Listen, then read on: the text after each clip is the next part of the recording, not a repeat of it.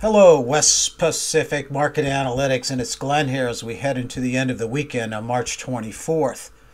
Again, let us see before we think. Take out our emotions. We must apply rules. We must let models speak. And then we listen to what we hear in the data. Please hit the like, subscribe, so we can grow and help others here. And let's get into it. Disclaimer first, these charts and updates for educational and entertainment purposes only. Please read it. All right, I got a large group of models here, and I want to start with this first one to give you some thought. It is a long road. It is going to be violent. I've got violence here. It's a long road out till 2032.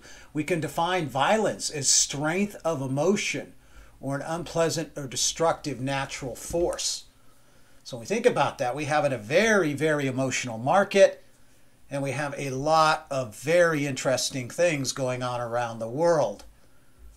It's going to be violent. We can also define it as the unlawful exercise of physical force or intimidation by the exhibition of such force. It makes me think of the 1.2 trillion we have just, of course, approved. What do you expect to keep this market afloat and this economy afloat? Let's see, 1.2 trillion. We're running at about spending at about $1 trillion every 3 months. So you do the math, how long that money's going to last until they all have to get back together and say, hey, we need more money. We should be so lucky as to live our lives in such a crazy way. So it's a long road. That's the first thing I have to say to you. Now, if you can look at this model, you notice the velocity completely collapsing. You notice the trend completely collapsing. And as we finally came out into the velocity, it started to get violent. Look at that, a big move down out of 2023. Another big rally out, a violent move down again, and then this rally back up above the dot curve. These just whipsaw, down, up, down, up, down, up, whipsaw, violent moves here, and we are going to continue to see this on this long road ahead. And yes, it's going to be a very long road. Now we can see in this particular model, what I want to show you is some big picture data, and then we'll look at some stuff a little shorter up. But we can see that as trend rises, as indicator rises, we have these rallies. And we can see how perfectly trend rising. We still have the trend bar up here last week. So we really can't call a top yet based on this particular model until we see a trend bar reversal. You notice here, weekly trend bar reversal here, weekly trend bar reversal here. And we had a trend bar reversal here, but we didn't get a sell-off. Now, this, of course, was more coming out of that March low when they came in and again bailed out all the banks. So I kind of throw that out. But you notice how the signal this time is all the way back up here at the high we saw back pre-2022. This high was last seen in late 2021. This is getting really extended now on the upside. And we're going to see that in other data models. In other words, how much higher can price push? So we're just going to go through these here. I'm not going to get into, I do on the Discord platform, discuss what these particular technicals represent more. But here on YouTube, we're just going to look at the model and what they show visually. We can see this big rally here up in trend against a collapsing velocity. And we can notice the 2020 correction happened once that trend reversed. We can see the same idea here, big rally up. There's our first trend reversal. And then, of course, the market sold off, and we now are heading up. Now, this is a market model of the globe. This is world model. This has nothing to do with just the U.S. And we can see last week, we now have a trend bar for the first time since the rally started breaking lower. So there's our first signal that we could be very much done up top here as of last week. This is an important signal. What you'll see here is how we've got the velocity down here. And notice here, before we had this big corrective move down, the velocity did rally up, just like out of November. It's rallied up here, and then it rolled back over. And I'm going to show you another model where this looks very dangerous. And we can see that here in that, look where velocity is here. You can see it has a very similar look to what happened back here. Again, the same idea. We've got the trend bar here getting close to reversal, very much almost flat line here last week. And again, you can see this idea. Here it held the dot curve, here it broke out of the dot curve, and here it is up into the sky, just miles above the trend and the V channel. This again is saying that this rally is getting very, very overextended, and I cannot see it pushing much higher in the short term. Now this is a model that I think is very important, and this is actually a model around inflation. Now notice here, this is inflation here in red. So you can see inflation was very, very high back here in the 2012, 2013, 2014, and then in 2014 it collapsed. We had an inflationary collapse here, but what's interesting is when that was coming down, and notice how perfectly it came down within the V channel. And then you notice here it oversold here, and then it rallied back again into the V channel very nicely. And then in 2020 they decided they did not want this to continue. COVID came in and they printed a boatload of money, creating artificial inflation. Now what's very interesting, there was only one time in this model when the inflation did not trade correctly to the model, and when the price of the index, and you notice here, here's our price of the index up here now, and you notice it was rising up as inflation was coming down. So the two of them came together here, and then it all kind of traded together into here.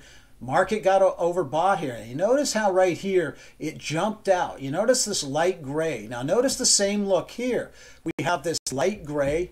We had velocity coming out. You notice velocity is down here. Velocity is down here. We had this light gray pop out, and we have a very large light gray pop out here. Now you notice how inflation's just been trending sideways here, and I'm going to want to watch now if this all of a sudden sees to some sort of breakdown. But based on inflation, this is very overpriced here. And again, like that other model we looked at, this has a real dangerous look to what happened here in 2020. You can see the signals. Now, I want to show you two models here. Let's not get into this all. We could read a lot of data otherwise in this signal, but what's most important here is notice price right there. You say to yourself, hey, can it go outside of the model? Price, how much higher can it go? I mean, this rally has just been astronomical, and we're seeing prices gotten to a place where it just can't go any higher. And again, here's a second model, same idea. How much higher can price go here? Both of these, we can see that price is just absolutely at the top of the model with hardly any room above to go any higher. I mean, it's just absolutely maxed out at the point of as high as it can go. Now you notice the signal here, this trend is starting to roll over, started to get a bit of a break, rolled over here, but what we need to see, now the market started selling off here, and then we saw the trend break hard. And that's where we had our sell-off. So in this particular model, you're now going to be looking for the same sort of setup where at some point for this trend just to finally say I give up and start to collapse down like it did back here in August into the August to October sell-off. So there's a lot of things I want to be watching, but the idea in those two models is how much higher can price go? Now I want to show you a couple models of the Dow. You notice we got a very nice focus on the signal up top here. It has rolled over, but notice since the beginning of around the mid of February, about a month ago, the capital flows here, and we're measuring the capital flows of the market here, which measures pretty much everything. And you can see in the Dow, it's been a sell program for over a month now. So it really looks precarious for price to stay up here. As this starts to come down, I would expect to see this sell program continue. And you'll see the red bar starting to poke out below here, which is the first we've seen since the lows here when we had that big sell-off back in September and October. And you notice the red bars sticking out below here as price collapsed into it. And we now have the red bars starting to poke out here with price way too far above the flows. You can see always we could be below the flows because capital flows strong above. We're getting pulled up into them. But this, again, is not a situation that looks like the rally can continue much more. And we see the same idea. Now, this is a Dow-based model. And look at here. We should be collapsing down with this blue. We had a little bit of a pop out here. Now we're heading back down. You notice the trend down, a little bit of a pop out. But how in the world is the Dow holding up here? You notice every single time we had the trend selling off here, the trend selling off, the trend selling off, everywhere. Going back to pre-2022, it was never wrong. And I mean, this is really precarious how we're just hanging out here in midair here for over a month now. This, again, you notice price is just all the way at the top of the model. We are ready here and we are fully maxed out. It doesn't matter what we look at. And we can see that same model. You notice the collapsing dot curve here. We broke out above it. But you notice how price wants to now come down and end up here in 2024, down here somewhere below the last low. It's just absolutely coming down here, the dot curve. Again, maxed out. You notice the trend, another trend bar lower last week, as this just continues to break this indicator of the Dow. The Dow looks very, very precarious up here, and I expect it to break soon.